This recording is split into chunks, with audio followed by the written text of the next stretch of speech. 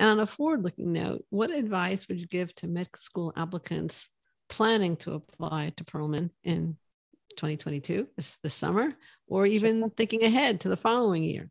Yeah, no, absolutely. So, of course, first and foremost, we love hearing and knowing that these folks are out there with these aspirations and interest in medicine. And I think making sure you have that local mentor, advisor, groups of mentors and advisors who are supporting you all along the way is, of course, always critical.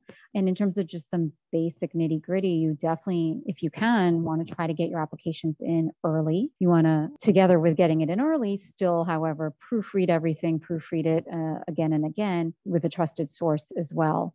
And then I would encourage everyone to always make sure and review the MSAR, make sure each school's requirements for application are clear. There can be some nuances and you wouldn't want to make, some silly oversight. So definitely for every school you're considering, just check that you've met all the requirements for that particular school so you wouldn't be left out on a technicality. That's generally across the board.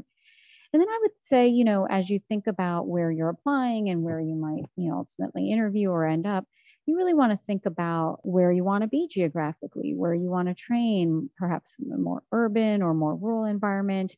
Would you prefer a larger or smaller medical school program, one that's part of a huge university that's, again, all within sort of walking distance versus perhaps a smaller program or one that's not part of as large a university, and what might work best for you in terms of particular school that has a greater emphasis, say, in certain areas of research or certain clinical areas of excellence. Most schools do, of course, offer everything, but there might be certain aspects that health system is known for or their particular associated research enterprise is known for. And so just giving some thought to that, again, not to the extent that it would rule schools in or out entirely on its own, but I think it's the totality of all these considerations that one might consider as you're going through the application process in the years to come.